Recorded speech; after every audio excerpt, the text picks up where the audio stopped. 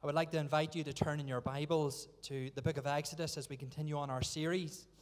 And today I am going to be reading from Exodus chapter 4, verses 18 down to 31. Exodus 4, 18 to 31. I'll give you a moment to find that, and then I'll read God's word for it.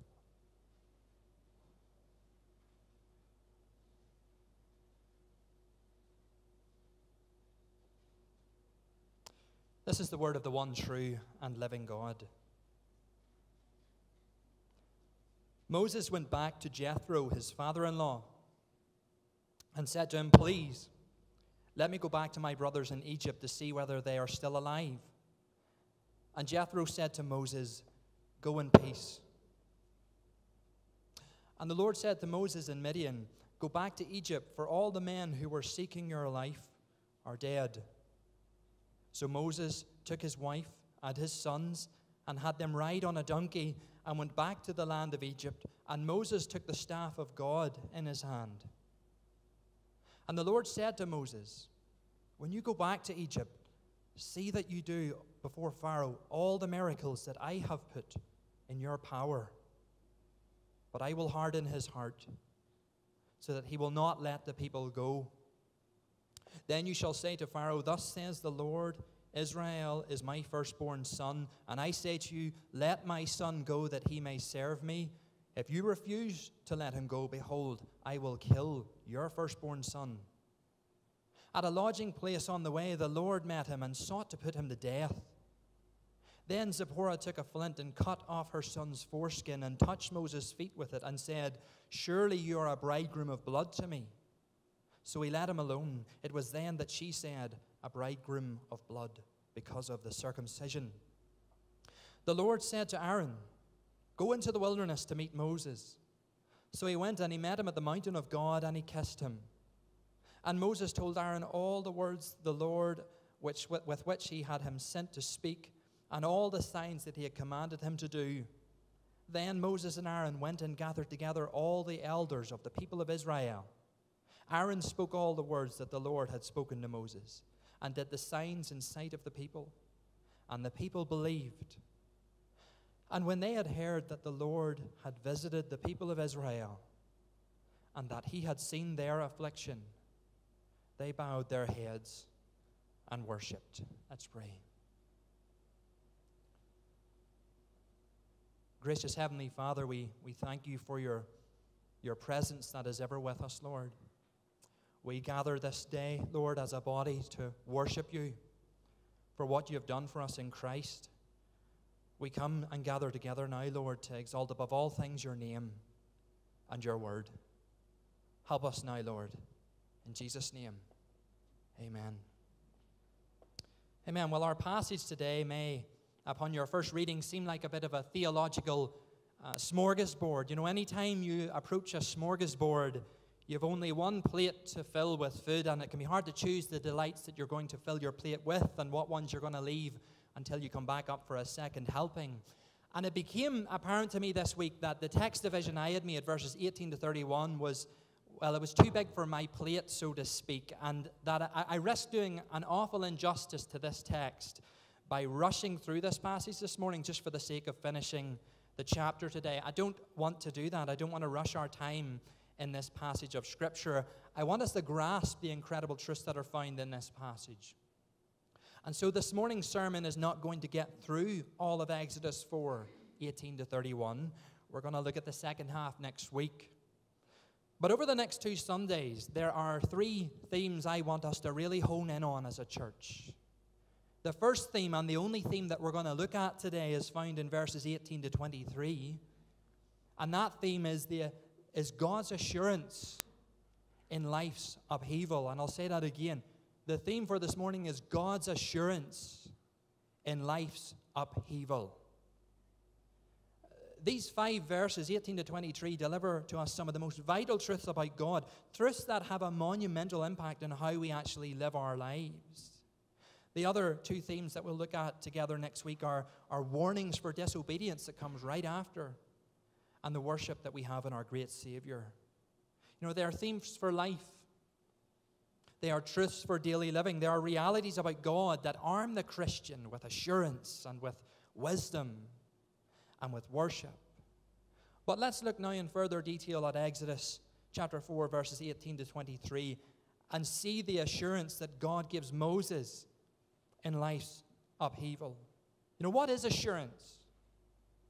Assurance is a positive declaration intended to give confidence. It's a promise. And Scripture's packed to the brim with God's promises, intended to give confidence to those whom He loves and has called into His kingdom through faith in His Son. And there are really too many promises in Scripture to mention this morning. It's packed with them. But one such promise that God gives His people is found in 1 Samuel 12, verses 22, a beautiful promise of God. The Lord will not forsake His people for His great namesakes, because it has pleased the Lord to make you His people. Wonderful. You know, this was given in the context of the people of Israel at a time whenever they needed assurance that they would not be abandoned. God delivered this promise to the people of Israel when, as a nation, they were at their lowest points, when they were at one of their most rebellious and unfaithful moments in history. And in that moment, God emphatically declares, through Samuel the prophet, that He would never abandon His people. Never. He would not abandon His people for the sake of His name. You know, these promises, they keep us afloat through some of the most tumultuous times of our lives as believers. And God's promises given to Moses that we're going to look at here were vital to him becoming obedient to the call of God. You know, Moses has already asked God in this chapter, by way of context, what if they don't believe me, God? And God replied, they will believe you, because I will give you signs and powers. I'm the prime mover here. But I can't speak eloquently, Moses declared. God replied, I will be with your mouth and teach you what to speak. But you know, even with the promise that God would empower Moses, Moses was so afraid that he finally asked God, earlier on in chapter 4, send someone else, please, Lord. And in verse 14, God was greatly displeased that Moses continued to doubt, but in His grace, God does send someone else, but not to replace Moses, rather to help him. It was Moses' brother Aaron. And the Lord gave Moses the promise in verse 15, you shall speak to him and put the words in his mouth, and I will be with your mouth in his mouth, and will teach you both what to do. You see, there is no greater assurance in life than a promise of I will coming out of the mouth of the great I am. You know, we can trace promises of God that are fulfilled all the way through Genesis to now, all the way through history, and realize that everything God promises comes true. There is no one more trustworthy than God. There is no word more trustworthy than the Word of God, which we have before us in the Bible. And Moses drew strength from the promises of God's words, just as we're called to trust in the promises of His Word. And two things we see provided to Moses during a time of great upheaval in his life, as we're about to see, are found in verses 18 to 19. And they are God's assurance in the circumstances and the timing of Moses' life. That's what He's provided. God's assurance in the circumstances and the timings of his life. Notice in verse 18, God opens the door for Moses. He frees him up to serve Him. He makes straight his path. He gives him further assurance through his circumstances, because Moses comes back to Jethro. A few days must have passed for Moses to have made the journey back to Midian. And I wonder what that journey was like for Moses. I wonder, was he worried how Jethro, his employer, and his father-in-law would react to his sudden resignation and departure with his family? You know, as believers, we experience all kinds of concerns, even when we know that we're walking in the will of God. But evidently, God in His sovereignty took care of everything that was required in Moses' circumstance to free him up to do His will. Because when Moses asks in verse 18, please let me go back to my brothers in Egypt to see whether they are still alive, Jethro's response is a green light. He actually gives him a blessing. He says, go in peace, Moses. You know, it reminds us of the psalmist's words in Psalm 37:23. The steps of a man are established by the Lord when he delights in his way. You see, it seems to be in our nature to worry as humans, doesn't it? There was a statistic I read a few years ago that was doing the rounds that 85% of what we worry about never actually happens. I don't know how much weight you can place on that statistic, to be honest, but I do know it points to the truth that humans worry about a lot of things. A lot of things. And believers are not immune to that worry. But the difference in our lives is that Christians are equipped with the assurance that our steps in life are not accidental, but rather they're known and established by God. The detail in the text here may appear minor, but it isn't minor. It points us to the massive truth that God's sovereignty works through the circumstances of our lives to bring about his purposes. That's what verse 18 tells us, and it is a great comfort to know that our circumstances are held firmly in the realm of God's sovereign hand. You know, Jerry Bridges, he wrote a powerful book in 1988 called Trusting God, and he touches on this. He said, if God is not sovereign in the decisions and actions of other people as they affect us, then there is a whole major area of our lives where we cannot trust God, where we are left, so to speak, to fend for ourselves. You see, just to know that God knows is deep assurance for the believer. And just as God was working in the circumstances of Moses' life, we worship God knowing that he will accomplish his will in our lives, in every circumstance, good and bad. God has a purpose in his good plan for us if we're believers. And whenever we come to verse 19, we're further comforted by seeing God's timing in every circumstance is always perfect. His timing is perfect. Because in verse 19, Moses is told exactly when to leave. God says, go back to Egypt, for all the men who were seeking your life are dead. You know, there was a practical importance to the timing of God's will. Moses' exile for 40 years in Midian was not a mistake on God's part. It was ordained by him. Moses could not have returned any sooner because it would have imperiled his life. I know sometimes it really does take us to go through something to see God's perfect timing in hindsight.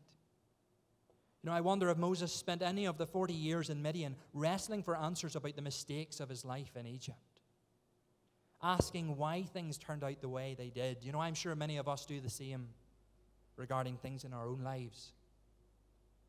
But building on the assurance we find in God's promises and in his sovereign hand over our circumstances, we can rest without all the answers, knowing that Scripture points time and time again to the perfect timing of God in our lives. You know, one of my favorite verses that helps me rest in God's timing when I can't fully understand and need to trust him is found in Galatians 4. Paul writes, but when the fullness of time had come, in the perfect timing, God sent forth his Son, born of a woman under the law, to redeem those who were under the law, so that we might receive adoption as sons. That verse has given me deep comfort across a wide spectrum of difficulties in my life, because if God's timing is perfect in the biggest moment in history, in the most important, in the moment when he sends his only begotten Son into the world to save us, then I trust that every other moment in life, in every moment, God's timing is perfect. And whether or not I understand why God has allowed this situation or that, I know that his word tells me that he's sovereign over the timing of every circumstance in our lives. That's enough for me.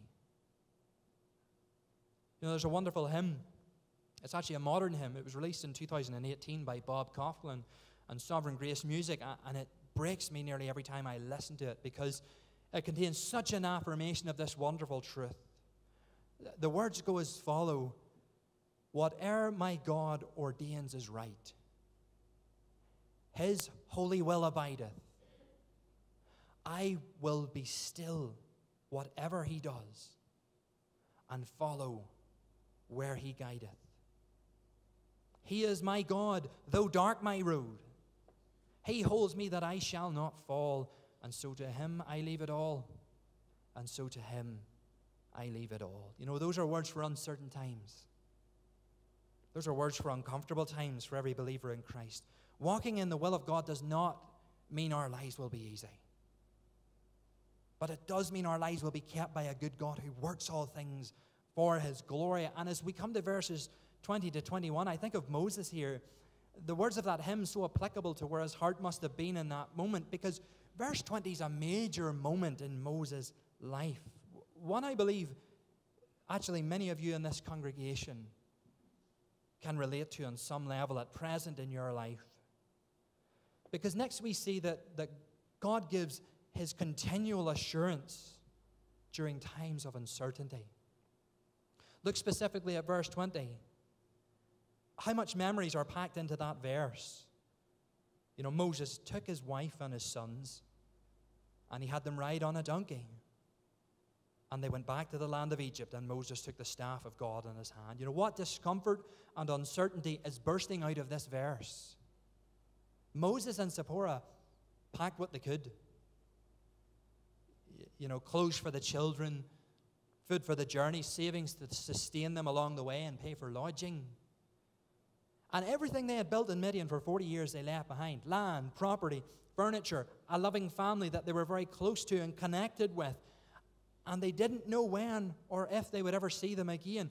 But these verses are continually peppered with the comforting words of an assuring God. Because then the Lord says to Moses, Moses, when you go back to Egypt, see that you do before Pharaoh all the miracles that I have put in your power. You know, the Hebrew is more comforting, I find. It expresses this idea that God is just bringing to Moses' remembrance that this is all you need to do, is what God has said, and God will empower him for the work. He's assured. And these tender reassurances of God come to Moses at the perfect time. Imagine how Moses and his family must have felt as they left the gates of their home, not knowing the return date. It's uncomfortable, isn't it? It's uncertain. And you know, it seems that it is a plain fact of life that the only constant is change. Life is so transient. Change lurched around every single corner. Last week, the students among us went back to school. Even if it's the same school, the work is a little bit harder. Expectations increase. Some of you did not go back to your old school, but joined a new school entirely, leaving behind friends and familiar settings. Some have entered university, and it seems in university the future is constantly on your mind. It's constantly robbing you of the present. Pressure mounts because all of a sudden every choice you make now has a cost. It will come at the expense of doing something else. And some of you have jobs where the demands seem to be getting greater, but your stamina to meet those demands lessens with every year. Some of you recently find yourself in the uncomfortable place where you're without a job, and it feels like your security is slipping from beneath you. And some of you are retirees struggling to know how best to use this time of life. Some are struggling and suffering with illness and disease, not sure of what the future holds. I know some of you are suffering intensely with the abruptness that comes with bereavement. Suffering with a new norm that's left you with a limp, that has broken your heart. Few things feel so disruptive as death. Few things. You know, I know that these are all things we wrestle with here as believers in this church. But believer, I want to remind you that in God, there is assurance to be found in the midst of life's upheavals. Whatever your circumstance, your ultimate security rests in God. It's not going anywhere. Moses was coming to taste the sweetness of this doctrine. Whether Moses was acutely aware of it or not, during these verses, we cannot know. They don't tell us how he felt. But regardless, what was actually happening is that Moses was beginning to truly experience this reality in his life as he packed his family onto a donkey and left everything to follow God. Moses didn't have every answer, but he had the promises of God to see him through. and a clear sense of God's hand and timing guarding his heart as he left his home to embark on a time of uncertainty.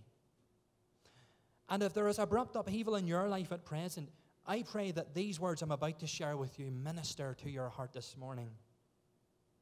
And whatever it is that is causing you to fear or feel stress or grief and discomfort or terror or anguish or impatience, may the word bring you back to giving those worries to God and resting in his sovereignty.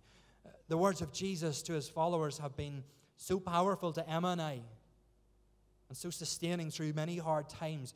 Jesus says to his followers, and by extension to you and I who believe this morning, in Matthew 6, 26 to 34, look at the birds of the air.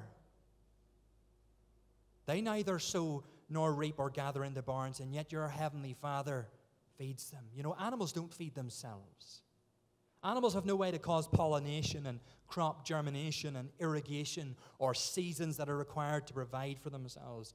God, the great I Am, sustains the universe by the word of his power. He feeds them. And Jesus continues, are you not of more value than they? You, meaning the one who he has saved by his death on the cross, if you're a believer. The one who God has looked upon in mercy and in love and saved. You who God has given everlasting life to. Who God has given full forgiveness to, and the peace in Christ that is not of this world. You know, 1 John 3:1 reminds us that we are now called sons of God. It says, see what kind of love the Father has given to us, that we should be called children of God, sons and daughters of God. And so we are. And the reason why the world does not know us is that it did not know him. Church, we are loved and known by God in a way that the world can't even understand.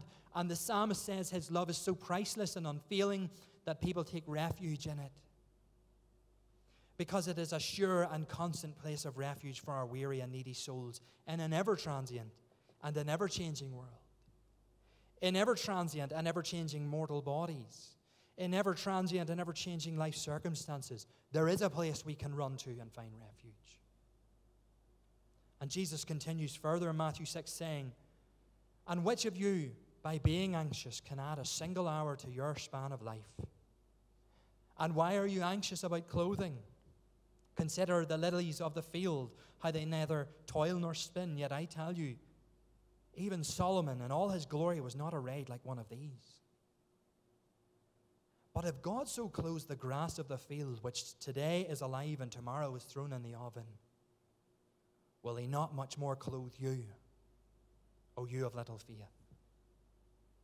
Therefore do not be anxious, saying, what shall we eat, or what shall we drink, or what shall we wear?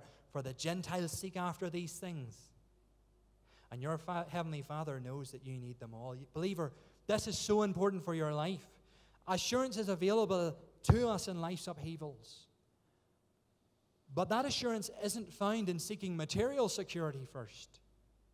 It isn't found in seeking familial security first even, or even relational security. Jesus commands us today in Matthew 6:33, but seek first the kingdom of God and his righteousness, and all these things will be added to you. If you want a life that is truly secure, seek first the kingdom of God, and not even death itself will harm you in the grand scheme of things if you're a child of God. It's in living a Godward life that true assurance in Christ our Savior is found. And in seeking him first in everything, and learning as Paul learned to be content with little and with much in every circumstance. You know, grief is agonizing, and regret is debilitating. Uncertainty of the future is immensely stressful. Christians are only human. We'll all experience these moments. And sometimes this truth that we're learning today is obscured by storm clouds. You know, our pain, the very immediate pressures we face that God appears silent in, can feel louder than the promises we have in Christ, but they aren't. They are not. God remains sovereign even in every agony and in every moment. He sees it all, and he cares for his children. In little or much, in sorrow or joy, we can have assurance that all things work to the good of those who love God and are called according to his purpose. Romans 8:28. I just love how verse 20 and 21 work so beautifully to remind us of that truth. That in the huge upheavals of life, there is a sovereign God who knows all about our discomforts and uncertainty, and simply calls us back to look upon him, to seek first not material security or career success or relational security, but the kingdom of God. And all that we need, God will give to us. You know, Moses was seeking the kingdom as he left Midian. And God was going to work powerfully through him. Moses had these assurances as he left everything for God. And was Moses a fool to leave the security of Midian to follow God? Absolutely not. Let me quote the missionary Jim Elliot, who died trying to make contact with a remote tribe in Ecuador. He said, "He is no fool who gives that which he cannot keep to gain that which he cannot lose." See, Moses, he forsook everything to follow God. And God not only saved Moses by his grace, God used Moses powerfully to advance the purposes of God in this world and to liberate his people out of the bondage of Egypt. What great encouragement we gain from these verses. Moses has been given assurance from God through God's word to him. He has seen through the circumstances and timing of God this assurance. He has experienced it through times of uncertainty. But lastly, for today, in the midst of upheaval, assurance that he is sovereign over even his enemies. Because in the second half of verse 21, God shows us something important about himself. He tells Moses, "But I will harden Pharaoh's heart so that he will not let the people go." Now, before asking the big question, why God hardens Pharaoh's heart, let's ask, what does the hardening of Pharaoh's heart tell us about God, first of all? It tells us that God's sovereignty is not an illusion. That God's all-encompassing power extends over even those who are his enemies. You know, the text of Exodus emphasizes that God hardened Pharaoh's heart. 16 references in Exodus show that God was actively hardening Pharaoh's heart. Only 3 times is it mentioned in the text after that Pharaoh hardened his own heart against God. This came after God initiated the hardening. God says, "I will harden his heart. I, the sovereign God of all the universe, will harden the heart of Pharaoh." And then we ask the question, why? The text gives us the answer.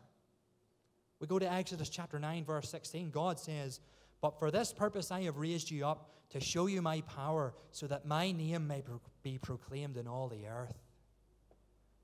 That is God speaking to Pharaoh directly. God is saying, "Pharaoh, you know that long lineage that you're a part of? I allowed that line to be established. You know that throne of gold that you sit upon? All the gold on earth came from the collisions of neutron stars during the formation of the galaxy that I spoke into existence by the word of my power. I have allowed you to rise to this very position so that through you I would show my power to all the earth." I know through all of this, God remains perfectly just and perfectly wise. Paul reminds us in Romans that the potter has the right over the clay. In Romans 9:18, we're told God has mercy on whom he has mercy, and God hardens whom he hardens, all for his sovereign glory.